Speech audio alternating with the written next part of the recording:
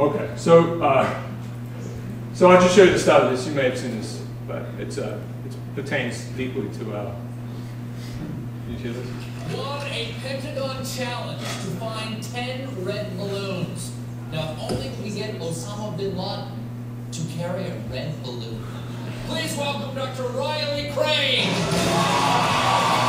You can watch this later.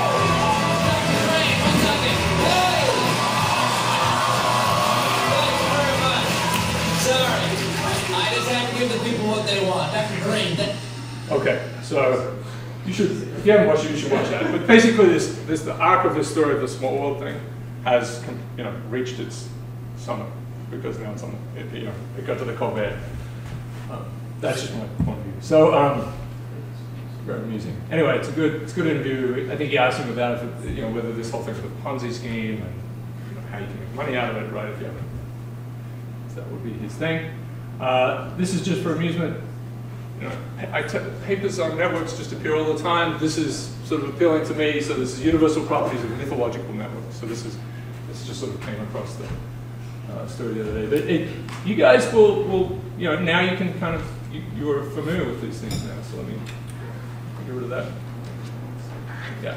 So they talk about all these things, clustering, the degree distribution, and so on. But they're looking at how characters connect to each other. And so it's Beowulf and the Iliad, and I don't know how to pronounce it, but it's an Irish plane.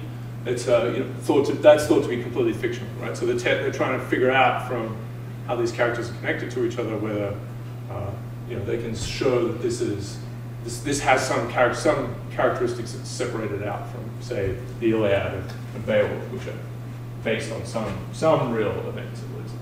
Right, so clustering coefficients, and they measure assortativity, these things we talked about, so, which in my next course, complex networks, we really get into. But there you go. So they're trying to get at narratives, which is our big thing we're trying to get to as well. Okay, so I was going to talk today about, I don't think oh, that's right. So I have to do the rest of small world networks. Oh, yeah. Yes. So I'm going to have to zip through it because I don't have a link to it. All right, so we went through the experiment. We went through the red balloon thing. We reached the summit of Colbert. And then we got to this question of, right. So how do we started this off. How do we understand this model? And we got to here.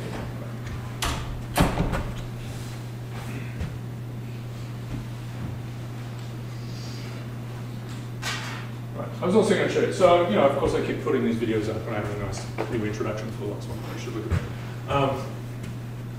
it. Okay, so this is Watson-Strogatz.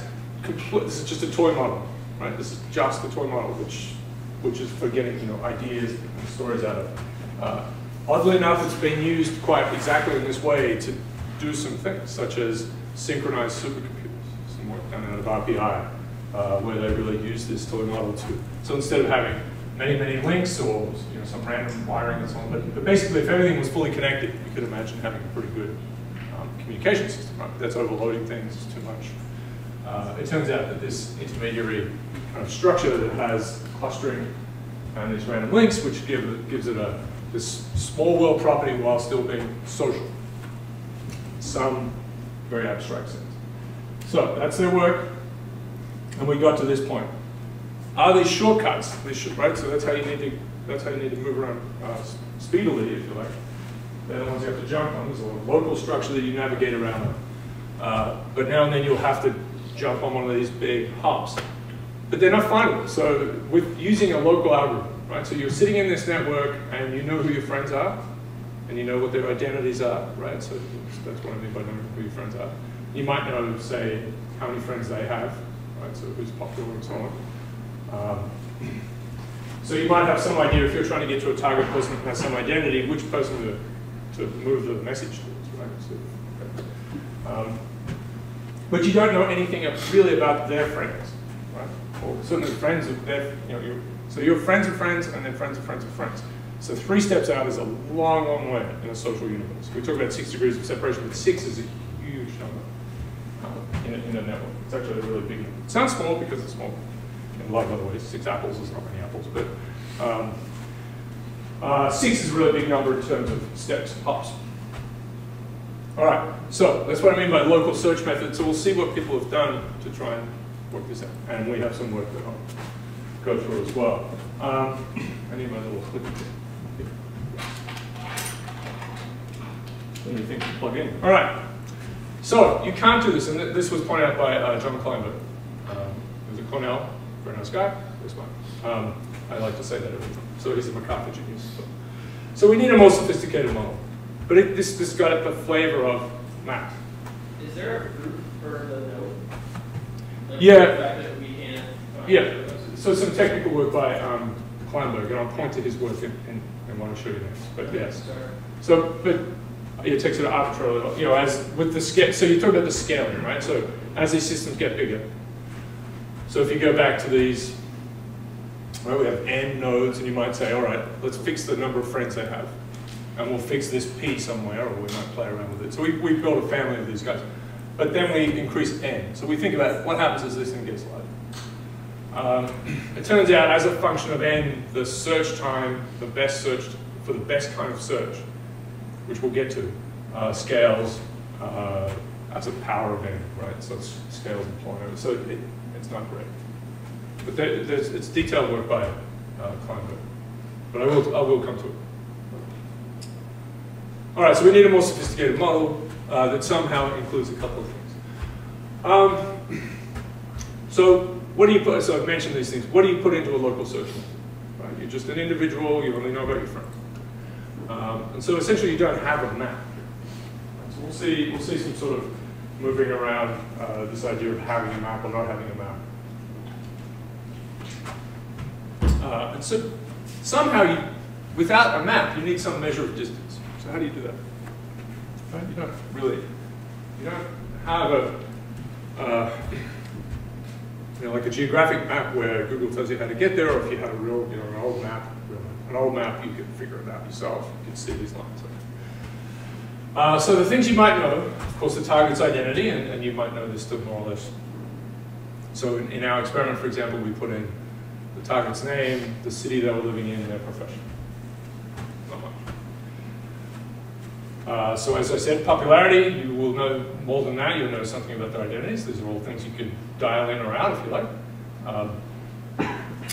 And here's an extra piece, where the message is being. So that's not a bad thing, right? So the message, as it's moving through the network, just as it did with Milgram's original experiment, you could see where it's been. So you could at least not send it back to the person who sent it to you. That would be silly. But maybe you know the person who came from before them, and there's some triangle there. You don't want to send it to them either. Right. So that stops it from heffalumpping. Run around circles. Wow. It turns out to be a very viable thing to use again. All right, so there you go. So John Klein. Let's look at what he did. So this is published in Nature. It's a one-page piece I think it's a one-page piece in Nature. And back in 2000, so the original piece is 98 with Watson-Strogatz. Huge amount of work just takes off after that. And we'll see how far we get, but we'll get somewhere into the scale for a network. So that's 1999 today. So this was a very clever thing. So John comes up with this idea of varying both the search algorithm, really thinking about it, which was not part of the original work, and the network structure. And so he looks at a whole different ensemble of networks. So it's going to be it's going to look a bit like that two-dimensional one that I showed you. Okay, so it's more in that game, which we know is not really social network. So a d-dimensional cubic lattice. So because we look at d dimensions. Why not? We'll do it all at once. And I probably should have added more to these slides, but let's see. So here's what he did. So that's set up. So you have in sort of 2 dimensions, you have 4 neighbors, and then you go to every node, and you do this thing that is in the Watson-Strogatz model. You ramify locally, right? So you add some extra links locally. So you might say around each node, there's some distance q, and measure that in different ways. We're going to add links to everyone within that distance q. So we'll start supporting it. And so that happens everywhere. So locally, you get this clustering, right? So that's in there. And then you add m shortcuts per node. So this is several extra steps. Now we're going to add the shortcuts on top. So it's still in the same flavor as before with this Watts-Strogatz model, whereas that was rewiring, this is adding links. So now we're adding links on top. So we're going to add these shortcuts within these long distance ones. Each node will get M. And we'll do it, instead of this rewiring idea that we had before, we're going to add them, and we're going to add them with this decaying probability as a function of distance. And because we're on a d-dimensional lattice, we're in space. Distance is here, right? So we know what the distance is. So there is a bit of a. Here we're allowing some problem for ourselves. So let's say this is the start person and this is the target. Then we actually have their positions, right? So this one we could say is, let's say it's 2, 1. That's their position. This one is 2, 3, 4, 5, 6. I can count. This is 6, and 1, 2, 3, 4, 5, 6. So I made it 6. All right. So this is the starting node. You tell them to get it to this target person. They actually know that they can just go hop, hop, hop, hop, hop, hop, hop, right? Because they actually know the whole layout of this place. Okay. Just so we understand that. That was not true in the original one. You were on the spring lattice. You had no sense of space with that. You just had your local connections. Here you actually know that you're embedded in some space. So there's always this possibility that if you can't see a way to get, so if these are this person here just has these two friends, they just choose randomly between them, right? So they're going to either say, go here or here with half a chance. Both are helping, right? They're not going to move it this way. On the other hand, if they have a link, they have a couple of shortcuts, and maybe one goes here, one goes here like this, then they will definitely do this one. They can make this, they're measuring the distance, so the distance from, on a Manhattan metric, if you like, so the number of hops it takes to get from here to here will be shorter than the number of hops from other friends. So we are really putting a very concrete idea of distance in. So what's XIJ? It's frequency or something? Yeah, so that's the distance. Just writing this is the distance between node I and node J. And I know I've got an I and J here, but if we call this node I and this node J, the distance is how many hops. So it's decaying, and this is a tunable exponent, right? So we just stick our power. So it's decaying as some power. So that has a couple of features. When alpha is 0, they're random connections. They're random connections because the probability of connecting to node J is uniform, right? You normalize it. You create this these weights for all of the nodes. So you're at node I. You get a weight for each node that's some distance away from you. You sum up all those weights and normalize it to get a proper probability, right? So you have to do that every time, which is a bit hard for a normal node to do, but that's the way it's done. And then alpha large. So that's going to make the decay very sharp. So you're just going to be reinforcing local connections. Okay. And in between, so alpha equals D, you have to think about this a little bit, but now you've got the connections growing logarithmically. So you have the same amount, say, at say distance 2 as you have at distance 4, as you have at distance 8, 16, 32. Seems like the shortcuts also are local. So the shortcuts, there's a bias, yeah. So you can get purely random ones, which gives you back the kind of flavor of the Watts-Strogatz model. So the Watts-Strogatz model only had local connections and global connections. It just had these two scales. You have local kind of connections, and then just random ones, which we can sort of think of as being global. I just wanted to make sure. So XIJ is measured as a path length is traversed along the links, right? Yeah. You can't just take, it's not like vector patterns. Yeah, so you take what's called the Manhattan metric, Okay. which is the number of, if you're a taxi driving around, yeah, above house, then, yeah.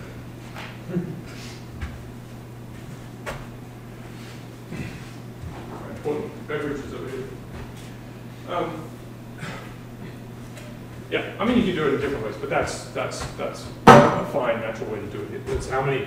If if you've got this little message that needs to go on, there's how many hops it needs to, how many hops. So there's some in between this. There's this one that makes it local, there's one that gives you kind of the what Strogatz flavor, and there's one that somewhat in between, which gives you connections at all scales, which is appealing. Right? So you've got roughly the same amount as you go out logarithmically in space.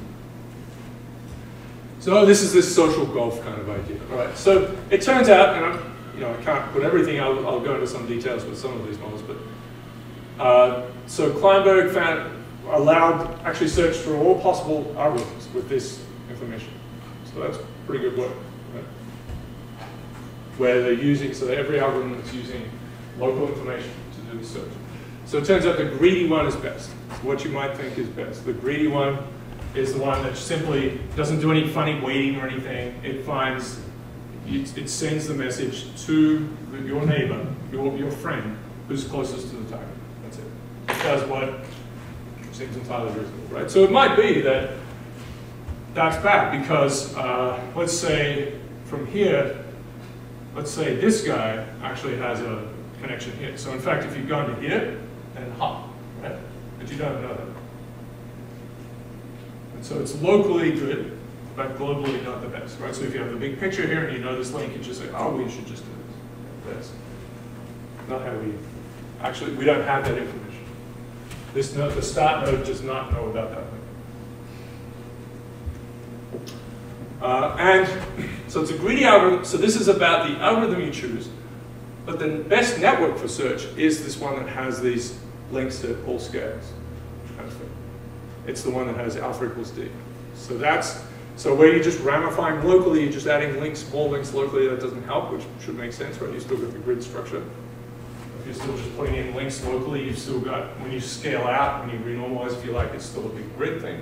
If you're adding random links everywhere, that's okay. That gives you something, but they're unfindable. Right? They're not easy to find. You don't have any sense of them. What this is saying is that each node will have some long links, roughly on average. You'll have some long links. You'll have some that are intermediate links, some that are even closer. Right? And so the idea is that you really do have something where you can smash the message like a golf ball a long distance. Maybe you get it to here. And there you can pull out an iron or a wedge and a putter because you actually have those in your bag because your network kind of somehow reflects a bag of golf balls. It's not too bad an analogy, except it's actually to golf, which is a terrible sport. So, flog, right? Flog backwards. Mark Twain said, I think, right? It's a good walk spoiled. Mark Twain would have loved Twitter, I have to say, but a good walk spoiled. There you go. Absolutely ridiculous. Anyway, so search time grows slowly, so that's what we're after here. So as the size of these systems grows, it grows very slowly. It's actually a log squared of n. And that's only at that very special kind of network. So as you move away from that structure, as you dial alpha towards more of a local reinforcement or away to more of a global random kind of adding of links, you lose this specialness. So it's a bit of a special thing. But very good. So this changed the game. People started to think, in retrospect, of course, many things are obvious. When we say it just so, it all seems obvious, but we were a little stuck before that. And because the geometric thing was fantastic, right? I mean, people went out and measured everything. Marvel, comics, brains of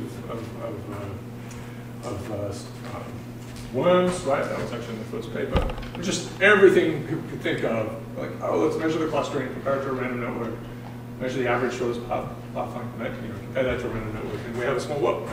It's just super exciting. So we got to understand that that happens a lot, and it's very effective. It's a good thing in many ways. So the search time per pair of nodes, the average. On average, for a randomly selected pair of nodes, yeah. For a randomly selected search node and target node, yeah. So as this thing scales, yeah. And it's in a box. Right. So there's some constraint, right? So it's n to the 1 over d numbers along each side of nodes, right? And then you let that get bigger, and of course randomly selected nodes then will be growing further and further apart on average.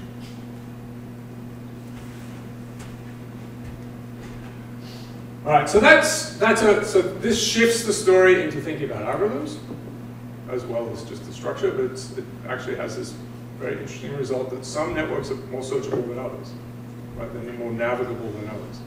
So there's the possibility that it's not just the algorithm you're using, but it's the fact that the network has evolved potentially over time, or just by happenstance has a particular searchable nature to it. So we want to see what this means for social networks. And then possibly, how do you structure informational networks as well? So if they have hubs, and we're going to come to hubs more soon, but they have hubs, meaning nodes that are very well connected. Then there's a searchability to those things as well. And so we'll get to this. This is the Barabasi-Albert story. But if they have a degree distribution with, as we know about these guys now, that decays as a power law, then pretty simple. So the idea is you get to the hubs first. It's like it's like traveling around the US or around the world. You get to a hub on an airline, and then that can take you to many places. So if you think about the hub structure for airlines, it's very clever, right? So it's ideally you'd have a flight that goes from every airport to every other airport. That would be terrific, right? And then you just get on your flight from some random place to some random place because that's what you want. But you can, obviously it's insane and expensive, and there'd be a lot of flights with no one on them. But if you build in a few hubs, then you can still get to where you want to in a couple of hubs, 2 or 3 hubs, which is remarkably good, with basically no links compared to what a fully connected network is, right? So a fully connected network has n squared on the order of n squared, another squirrel, n squared links in it. But you can have much fewer, on the order of n links will do the job for you. So that's great.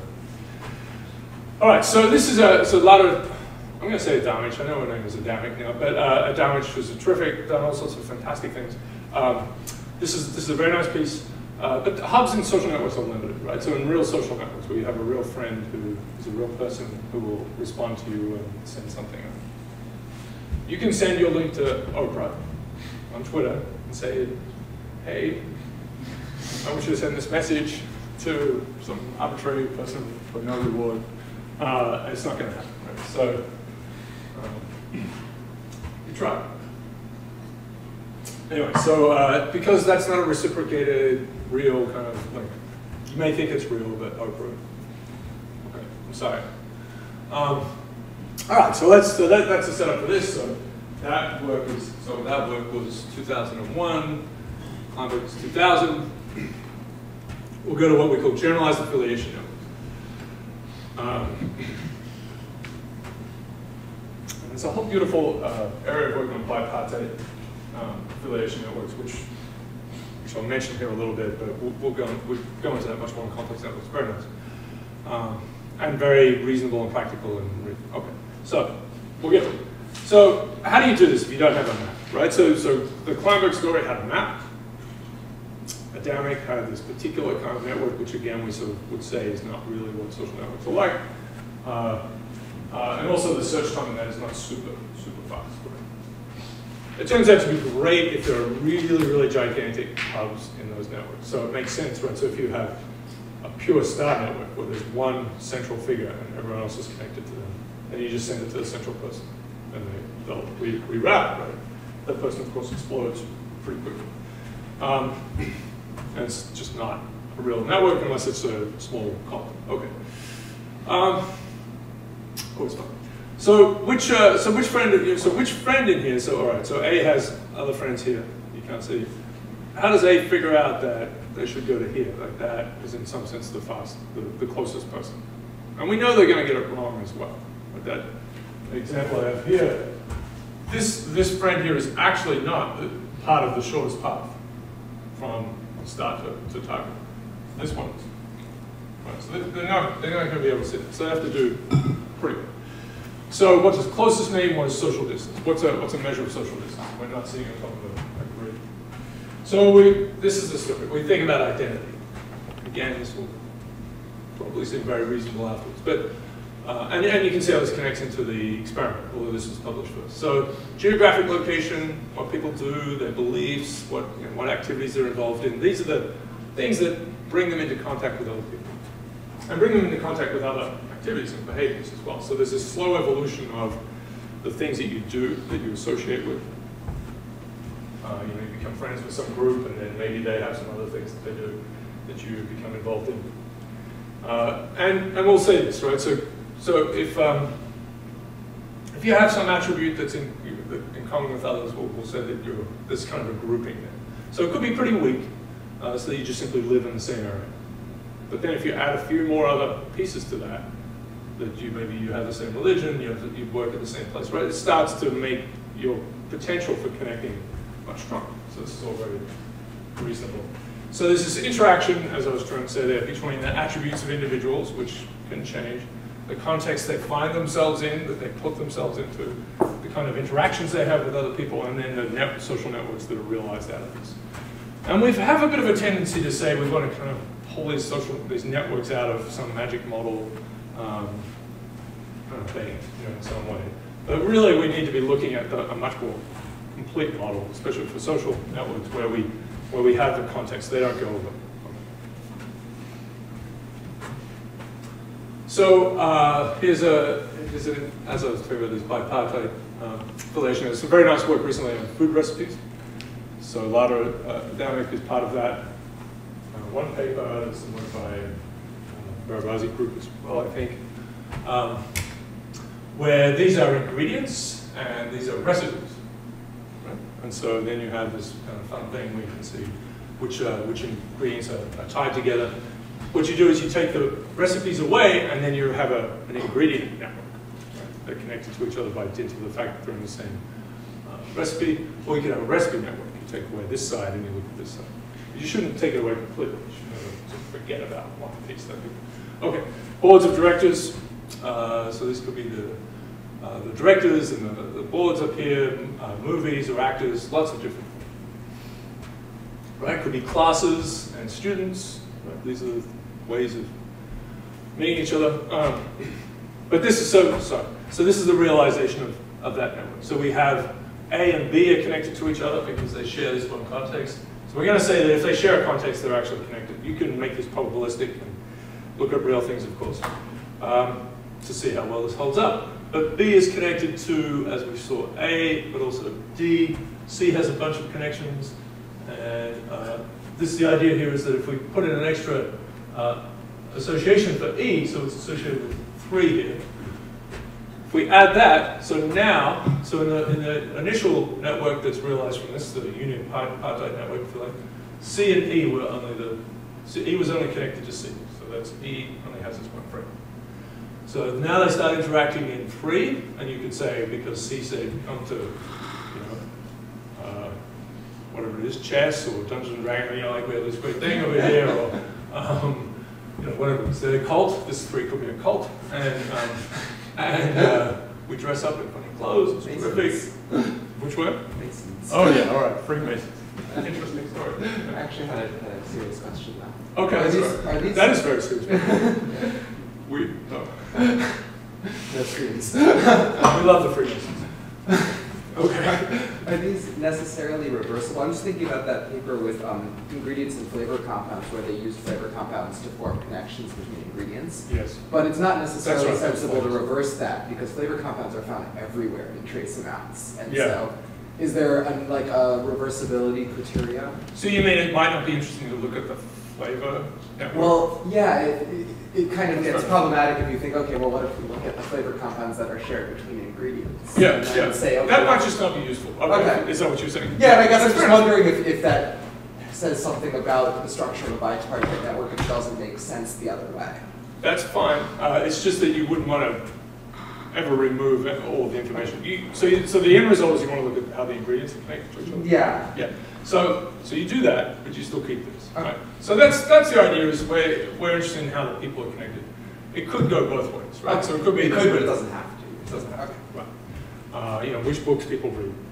That may then tell you which books are similar to each other, or which people are similar to each other. Maybe, you know, say on Amazon, you really only care about, as a consumer, you're interested in the books. Right. And I think something like Goodreads, for example, it goes a little further and says these books are connected because people have similar responses to them, but these reviewers are connected as well. So you might want to look at, Right. Okay. Yeah. yeah, which seems very, and that's useful, yeah, but it's not done by. Yeah. So yeah, good point. So not always useful to go the other ways, but this is really often the structure of things. So how's that sound? Good. Super. So here's the way to expand that a little bit. So now we have our A, B, C, D, E, and these are the individuals, and this is a profession here, right? So we have a high school teacher, a kindergarten teacher, so they're in education. So this, we can imagine some hierarchical structure, and this is identity. Yeah, this conceptually makes sense. Healthcare over here, you have a nurse and doctor, and this is all about occupation. So you think of these two as being more closely connected.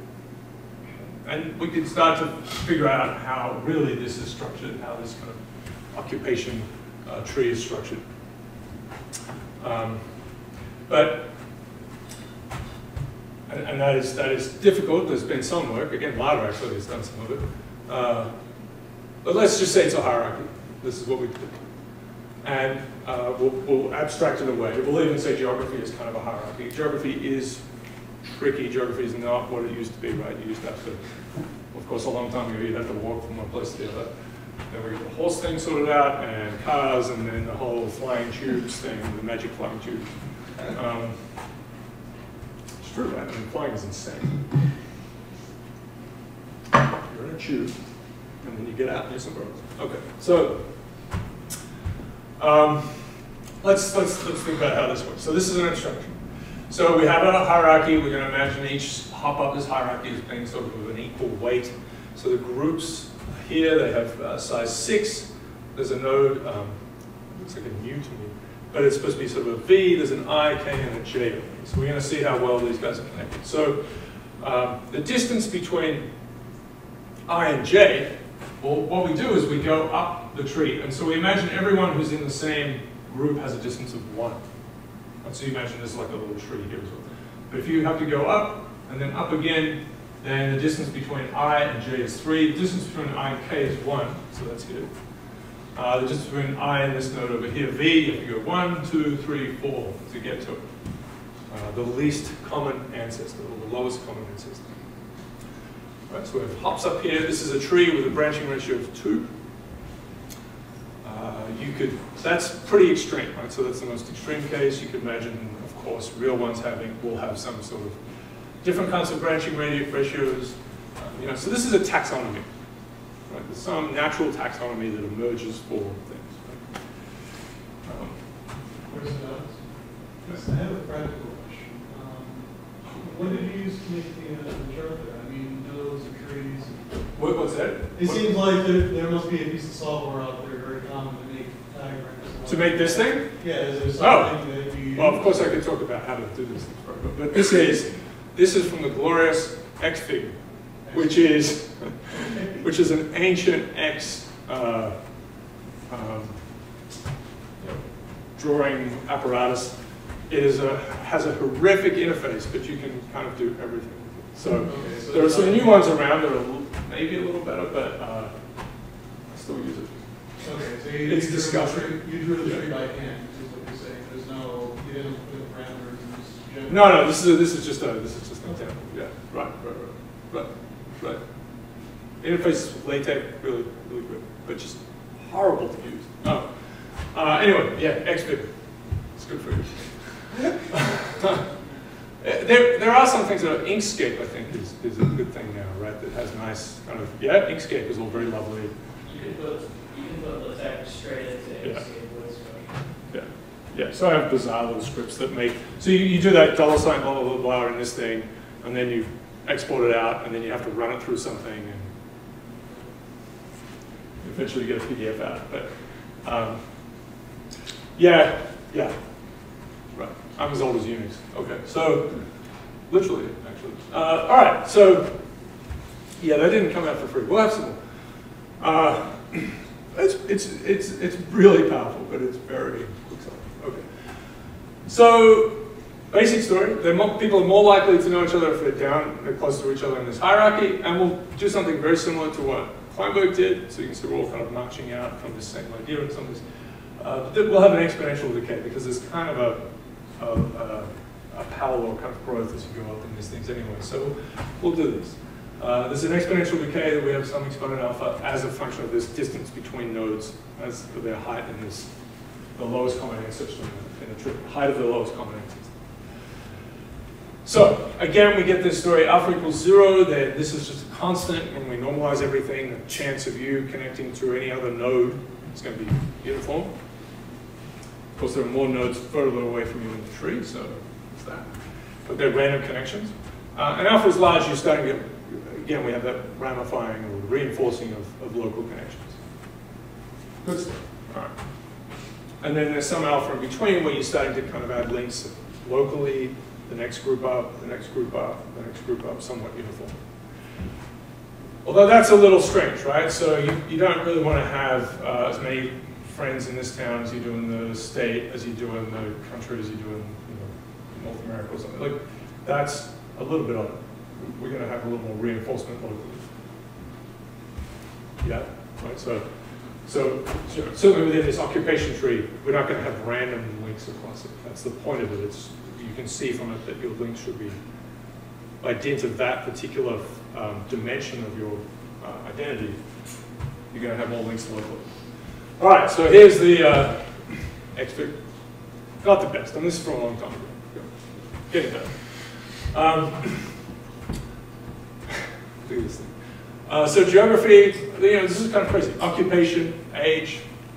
I have to say, for a long time I thought about how we could do a nice job of saying, let's start in New York City, travel around on all the flights coming out of there, and keep going. And then, in a sense, count up how many places you can get to as a function of time of travel. Right? So that you have this. So if we're out in the desert, trying to find God, or whatever we do out in the desert, and we try and do that, and then we go for a wander, right? Turns out it's good because we are God, right? So you realize that about here when you're really thirsty. So then you have some doubts, and then you think you're a giant frog, and then it's all over. Yeah.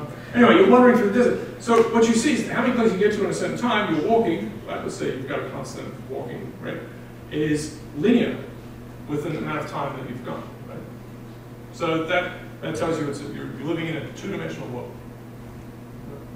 But if you're living in New York City and you can take these flights, and then you start walking or driving from those places, the number of places you can get to in a certain time is much larger and possibly grows exponentially. But you can imagine this is a two-dimensional world. What dimension is it locally for all these places? If you're on the Tibetan plateau with maybe some skis, then you're going to find it pretty two-dimensional locally. Right? Out in the middle of Antarctica with a bunch of penguins, it's going to feel pretty two-dimensional until you get to a base and you can fly somewhere, and then you're suddenly in a bigger dimensional world. Penguins are all over that. So you can do this, and in fact, so there's some work now by Brockman, we'll come back to his stuff a little bit potentially, that basically does this, right? So you want to look at maybe Paris, or look at any the big cities around the world, and you have all these Allen patterns, and you can see what the local dimension is as you move away from. That's not what they do. They think about how things spread, right? So how badly could a disease dropped into Hong Kong, which SARS, for example, how much could that spread? Right? Depends on the disease, how quickly. And there's lots of other work on that for LN networks. So it's basically we're kind of screwed, actually. We're so connected now. Of course, when we got ships, we happily went to other places and spread horrible diseases everywhere.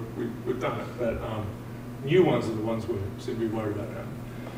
Okay, so geography is weird, right? So that's what I'm trying to say. It's not a two-dimensional thing. We could kind of think of it, we could put it in the same, this is a toy model, we're going to put it in that same box of hierarchy. Occupation, we've suggested that makes sense. Age, well, you can put that on a linear scale. So you can imagine that all of these aspects of identity have some kind of local structure to them, right? There's some space that they come from. age might be like this, but you might want to clump things like teenagers are in one box, and you know, that might make sense too. So you're more likely to connect to people locally. Maybe there's a logarithmic thing here as well. But so the point is, you know, that's something that at this point it's beyond what we're doing. It's empirical, right? You need to kind of go there. So what we did is we just took hierarchy essentially, and this connects deeply into lots of work from the past in sociology, going back 100 years.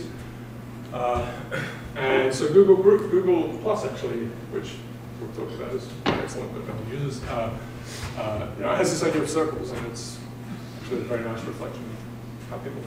So, how social groups work. All right, so we're going to expand a little bit. So the point is, we have this one example of a hierarchy, but of course we have multiple ones, right? So we have, this is potentially geography, this is potentially work. These are, this is your, you know, kind of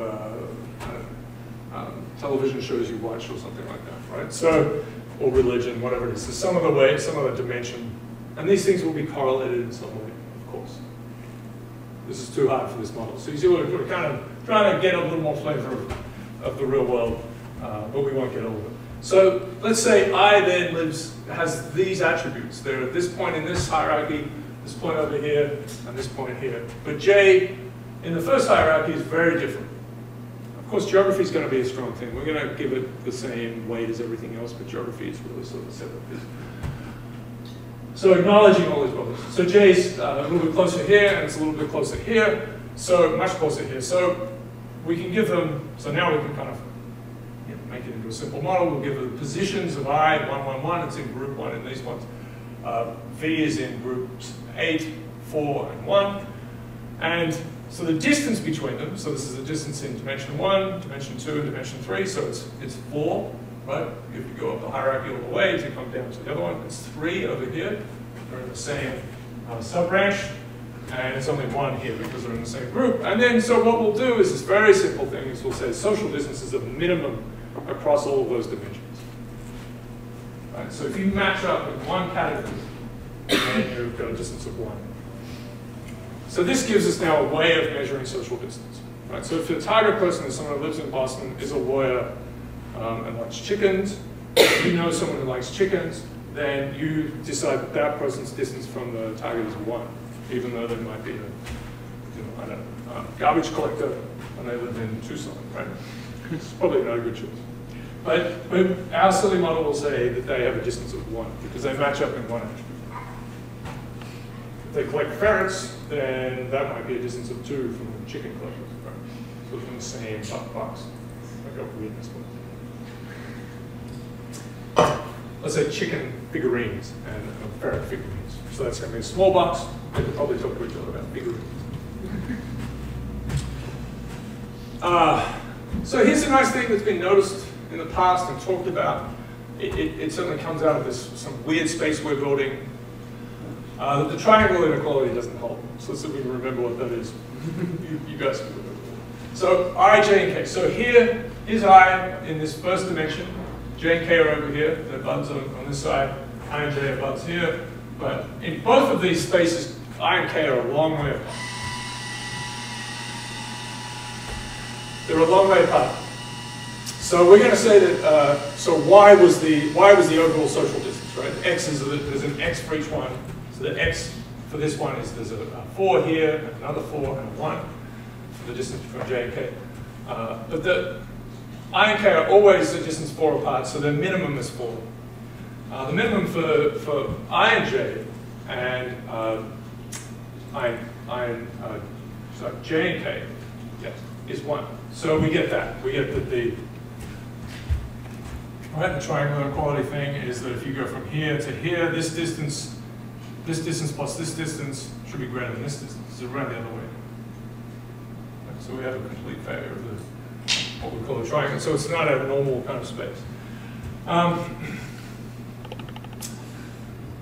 So this makes sense, right? So if from a social point of view, so here you are, you're a lawyer, and these two people are farmers, and but you like playing basketball, right? So and so does Jay. So that in this one, you're connected, play on the same team, right? And Kay likes tiddlywinks. So you're not going to play with them. Okay. So Jay and Kay are all over the farming things. They'll talk to each other. You can talk about basketball, but this, you're a what is it, lawyer basketball player, and this is a farmer tiddlywink player. But there's a really easy connection, right? So if you knew that your friend played, you knew your friend had a friend who played tiddlywinks, then you could easily get to them, right? You can connect. We don't have this in the model, but you can know something about your friend's friends, right? They're not your friend, but your friend keeps telling you about this person you wish to shut up about, but you kind of man your brother, that sort of thing, right?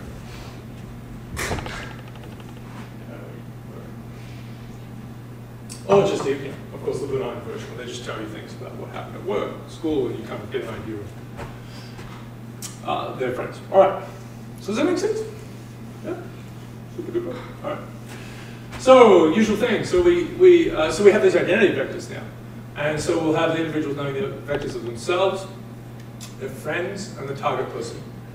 And then, wow, I'm not going to get that. So. Then you can now you have this capacity, right? So people can estimate the distance between. Of course, they know about their friends, so they have their friends' vectors and the target vector, and they can easily see. Right? So if the target person is a tiddlywink playing farmer, and you know a farmer who plays basketball, and you know it because you play basketball together, then you compare their vectors in your head, and of course that's not what you do. But you say that they're both farmers, right? So. Then you think there's a chance. So you move the ball onto the mess. And we use a greedy algorithm. And we do something, we add a piece in that's not been in these other models yet.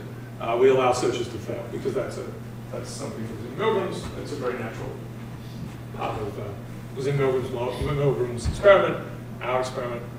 It's a very natural thing to happen. All right. Very good? Very good. So, here's an example. We did all sorts of silly things. The computers we had at that time, sort of the limit of what they could do. It's pretty embarrassing, I guess. How big they were. I did my whole PhD with, it had 800 megs on the hard drive, which was, and it had Linux and Windows and more room left over. It's like a brick. It's this monstrous Toshiba. Anyway, I thought it was huge. When I was a youngster. All right. Let's see. So this is alpha equals 0 and alpha equals 2. The reason we want to put in alpha equals 0 is that's the random connection, right? And that's okay. So that gives us kind of more of the original small world model. But that's not a very realistic behavior. And then we have alpha equals 2, and that's where the decay and probability of connecting to someone is pretty strong. So you're going to connect to people in your group. In the next group adjacent, the next groups adjacent in the hierarchy may be a little further out, but you're not going to connect to someone on the other side of the hierarchy. Low probability of doing so. So it's a social kind of feel to it, and they're all doing the same thing, making those connections. And we're going to have a failure story in here. So this is probably that a message reaches the target. We have some failure rate in here. So this is the number of hierarchies across here. And so two things happen. So if we have this is the alpha equals 0 case. So alpha equals 0 is actually pretty good if you have one hierarchy. But as soon as you start to add more and more hierarchies, your probability of failure, your probability of success goes down pretty badly. The one where you have that locally reinforced thing, right, where you're adding more links locally in the hierarchy, fails pretty badly for one single hierarchy, because you've still got this big hierarchy. It's pretty nasty. But now if you simply put in 2, 3, you add more hierarchies, you do pretty well. The reason it still goes down is when you start to get confused, right? Everyone seems to be, eventually if you're taking every attribute, right? So if you have 1,000 attributes of your friends and the target, and one of those attributes is they are a human, I mean, that's basically what you're getting out to, right? Mm-hmm. So then, you know, you can't sort it out because you can equal weight to all. So it's a dopey thing. You know, you need to be, what we would do naturally is say geography work. We would have you know, some sort of bias on these things. So adding just a few dimensions certainly helps. We had people are randomly allocated in these different dimensions, also pretty crazy. And there's also something, the hierarchy, if it's really tight branching, so it's 2, a branching ratio of 2, that's a little weird, but there's a pretty flexible space. You know, 3 branching ratios of 3, 4, 5, 6, 7, up to 10, they'll do pretty well. Right, so the exact details of this hierarchy that's describing the identity doesn't matter too much. So here's a silly thing that we did. We said, all right, well, let's try to kind of replicate in the, this is sort of absurd, we got anywhere with it. 100 million people, we'll put that into our model. This is what almost made a physics explode. We'll say groups are about 100 within each hierarchy. Decent.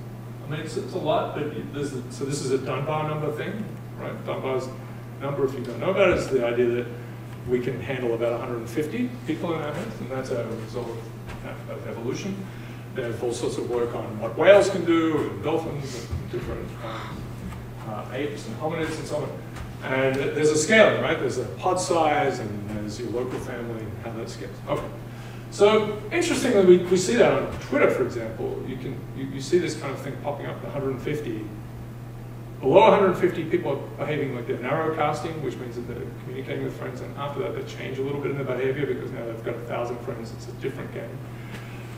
You can see the information level peaks around 150. So this it crops up in a lot of areas, but so that's sort of roughly there. Like 1,000 is too much. You can't figure out 1,000. You can't remember them all. And this is the average number of friends total. So we're going to add these links. So you've got 300 of these drawers to add links. Right? To start with, you don't have any friends in this thing, and then we use this little exponential for adding links. Yeah.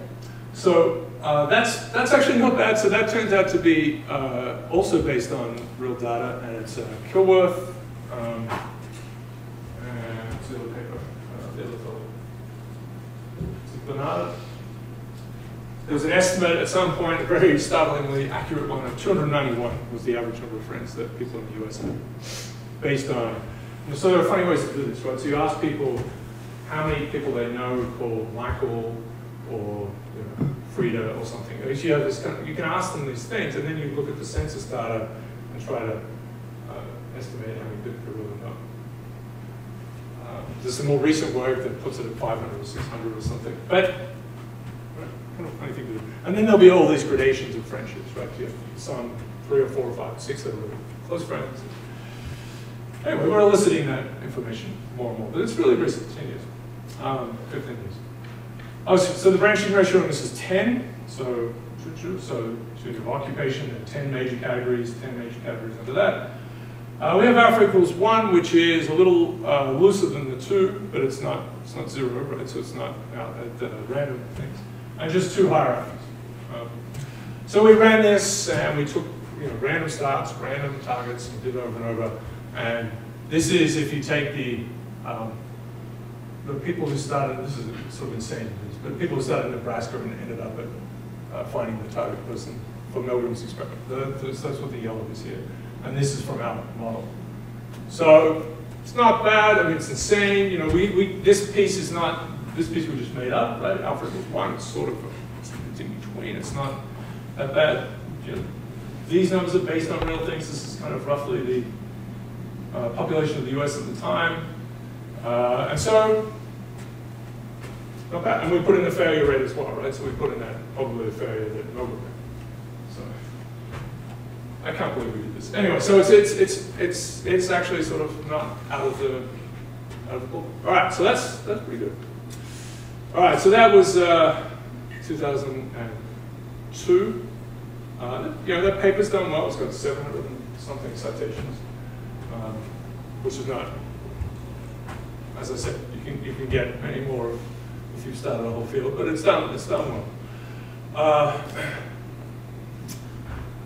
A little bit of work that I know about this, I mean, this is much that's come after it. There's a little bit of work that really tried to get at these what these hierarchies are, or these spaces are that represent these identities, if you like. And so Lana was working at HP, so she had a nice data set just sitting in front of her. And so a couple of pieces. So she's looked at the probability of connections between people as a function of organizational distance, so where they are in some organizational chart. You know, there's a reporting chart. But that was fit by an exponential distribution, so that was consistent with our completely made up idea of how to connect people. But real distance, so she had actually where people sat, that was a bit different. So this is more like a, because you know, now you're in 2 dimensions, it really is actually in 2 dimensions, and that decay is 1/r. So probably that you're connected to someone as a function of their physical distance, you know, your desks. Decay more like this. So that's a nice one. All right. You know, real world uses, talked about the whole red balloon thing. Maybe this is too old a slide. Tagging, right? So that's a useful thing. You're adding these identity pieces so you can search, right? So you can find things that are adjacent. Amazon, which we've talked about, photo tagging, right? So this is a big deal. So you can find photos that are adjacent to each other. You're creating these bipartite networks, which potentially then can be the metadata can be organized hierarchically. And early on, when Flickr really took off, it was fantastic, right, for finding photos of something, right? So if you wanted to find red flowers, you put in red flower, and it would give you red flowers because people had tagged their things in a reasonable way. And it's not just your own tagging. Many people would tag things, right? So you'd end up with a little cloud of tags. Google was pretty awful early on. Right? It would give you some images, but if it said red flower somehow in the name, then it would throw that up there. So it would be kind of a scramble of names. But I don't know what they do now. It's better now. Yeah, informational objects, and then right, all this sort of stuff. Tagging. Tagging makes these things searchable, and it's whether you can, you know, how you can make that happen in a natural way, where people are doing a good job, they're investing in it, they're organizing things, makes all these things searchable. All right, so yeah, and then the whole red balloon story. There's all these other possibilities. So that's solving the incentive problem, which was pretty huge. All right. So I mentioned Amazon, right? It's pretty good. And of course, this is all, you know, average people, and then you get the whole expert judgments versus hoi polloi. The hoi oligoid is the very few. Okay, so that's this, and I think I'll have a little summary, but I think we'll start talking about scale-free networks. I'll really do the whole thing properly on next, you know, after. So we have spring break, and then you guys are going to present projects, little pieces, and then we'll come back to all this. So basic networks are unsearchable, right? With a local search algorithm. That's just a clear thing. And if you understand, if you're a node, you're a part of this thing. If you understand how the network was formed, right? So the network was grown, social networks grow, how they evolved, how they changed. Identity seems to be really a key thing when we talk about people. Better models of social networks. It's still, you know, in some ways we have these bipartite affiliation ones and the generalized ones, and they're very good, but we don't have kind of a little test one that everyone uses. You're good actually. Because the generalized affiliation ones are just hard enough to make them a little tougher analytically to deal with. So that keeps the physicists like a little further away. If they can get things out analytically, they'll, you know, short to death, right? Because they're primers. But right, how do you make peer-to-peer networks work well so that things are searchable and information database, right? Also organization. Yeah. Right, there's some work at times, I think, within HP, so I think this is human too. It's an algorithm to dig through all of your email, which is somewhat basic, obviously, and everything that's on your computer to get topic things, you know, to get out the things that you may or may not know about. You don't want to report everything you know just because it's arduous. Right, but that would help with the whole, let's find someone who knows about this particular problem. Well, let's find 7 people who have something that might help. And this is the sort of thing that Toyota's done well, famously, and other places, but you group together maybe 10, 15 people to solve a problem, and they're from different areas. They figure it out, they write it up, that's how the whole thing evolves. But getting that kind of diverse group together.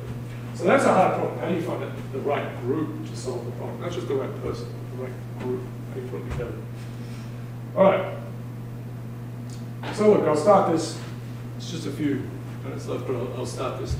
This is the second big piece from the end of the 90s that starts off all of this work on networks. And no one had thought about degree distribution at all. They just hadn't. And Duncan and Steve Strogatz, they did all this work, also on small worlds, and the degree distribution was just sitting there, and they'll talk about it. Just didn't really think about it. And of course, no one had done it before. So, all right, so we know all about these things. So this scale-free is a bit of a funny word here, but it makes sense, of course, when we talk about real scales and real things. But it could be time and so on. These networks aren't necessarily existing in space, right? They're informational networks often in some way.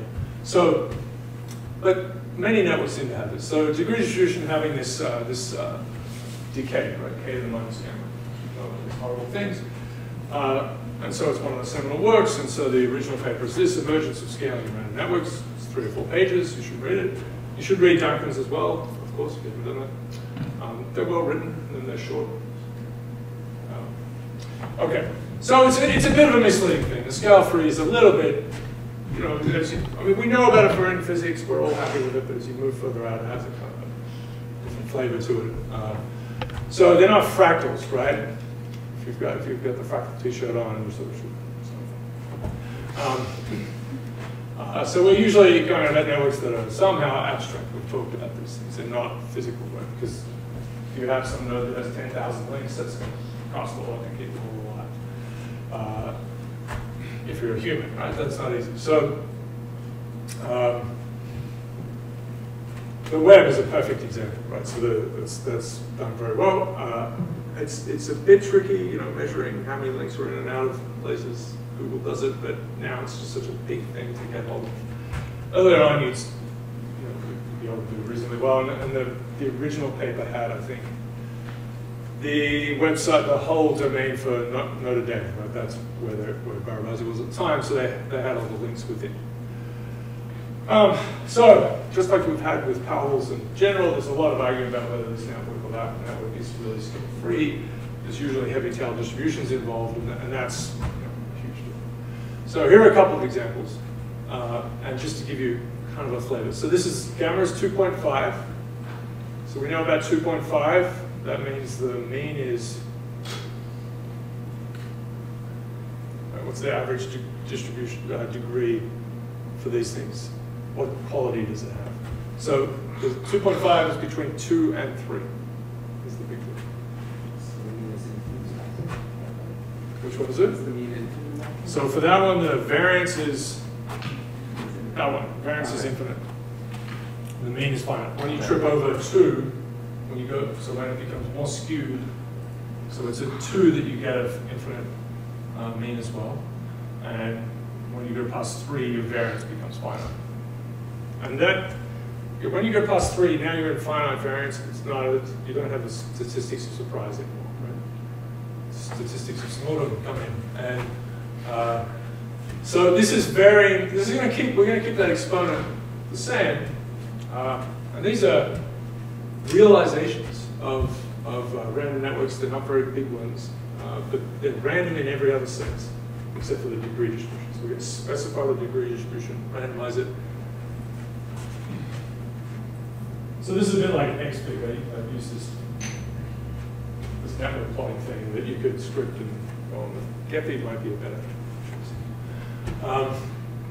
But these are the largest, these are the giant components, right? So there's more to this network, but there are a few little guys that have 1 frame or 0 frames and 2 or 3 frames and just taking them away. This is what the center looks like in realizing these things.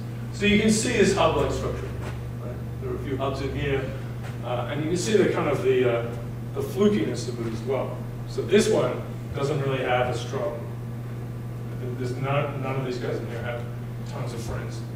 Same here and same here, but we got some big ones in here. So this is the whole, this is the earthquake sampling, right? So it's a relatively small network, but it's possible you get some huge characters in there. Fair enough? So it's a little more fluky. If these were random networks and we were sampling from the same distribution, they'd all look basically the same, little purple. The average gradient is pretty low, yeah. But all right, samples. So I think I'll finish with this page, but I want to say, so you can see a couple of things that are going to happen in the ones that have these hubs, right? So let's say a disease starts here, and these nodes all can act in the same way, meaning that, say, at every time step, we have sort of a discrete time step of some rate. You think about rates, but let's think about discrete time step. This one starts yabbering on about an idea, or they get a disease, and then everyone else has some chance of being infected. If it gets to this one, then you're in big trouble, right? But if we'll see later on that they're very different, depending on the contagion process. Very different things can happen if it's a very simple kind of disease-like one, so that this individual is somehow in contact with all these other neighbors all the time. It gets its disease, then, oh, really disastrous, right? So there's a result about that. There's no so-called epidemic threshold for these guys. There's no way you can kind of dial the disease down to stop it from spreading. It will always take off, even if it's not very infectious in an average sense. If it's more of a social type one, there's some different types of contagion that fit into what we could call social contagion, lots of different words. Now you have memory in odd ways, you need to hear from different sources, and so on. But let's say this person is jabbering on about some idea, this is Oprah, and everyone else is talking about things, right? So they hear this one thing about how shirts with frogs on them are great, and they're just like, yeah, right, okay. Right, so they don't hear it. But if they hear it from here and here and here, then maybe that's a thing. I have to say that one of the upshots, there are many kind of good things to come out of here that begin to understand about the real world. If you see something for the first time and you think, wow, that's cool, and no one knows about that except me, it's usually very, very wrong, right? Because the fact that you've sampled it at all suggests that it's probably everywhere. You have to be very careful, right? Because you've got your little local world, you didn't see it anywhere else, you have to be kind of careful with this. You know, you see some YouTube video or whatever it is. Of course, you can see the counts on this, but you think, no one knows about this. You know? Especially with informational networks, the way they spread. You know, you're out in the fringe here. None of you guys are fringe dwellers, I'm sure, but you know, for a particular outbreak of some news. So that's contagion. Thinking about robustness, so we'll talk about this. Obviously, if you can target this character, then the whole thing starts to fall apart. So that's a pretty straightforward thing. That's much less true from random networks because no one's a big up in there. And then this is an old work as well, we'll talk about this. There's a distinction can be made between random failures. So random failures in these systems are actually pretty good because the chance that you randomly break the big connected one is low. Whereas targeted ones are dangerous. Now, what's sort of left out of a lot of those analyses, if this is Google, for example, then Google is not just one little point with lots of friends, right? It's very different in kind to this point out here, which is just an enormous distributed set of computers that it will be, I don't know, almost impossible to shut down. And when that was sort of taking off, though, when you did have some service that was becoming bigger and bigger, then it was possible to shut it down. And there's denial of service attacks and that sort of thing. You know, so it's kind of an arms race. But at some point, we started to distribute content all over the place. So you know, you go to Google, you don't go to one machine, right? You go to some place and it feeds things back, and there's lots of redundancy. So we've been building the robustness in. So all right, so the next thing will be to think about a mechanism for where these come from. It will be the rich gets richer story. It ties completely to Simon, but it was not connected to that back at the time, right? That's fine. I mean, this was observed with real networks. That data came online. And we and put forward a mechanism. We can see it's similar to Simon's mechanism, and it all connects. So That's the story we'll go into a couple of weeks from now. But, all right, that works.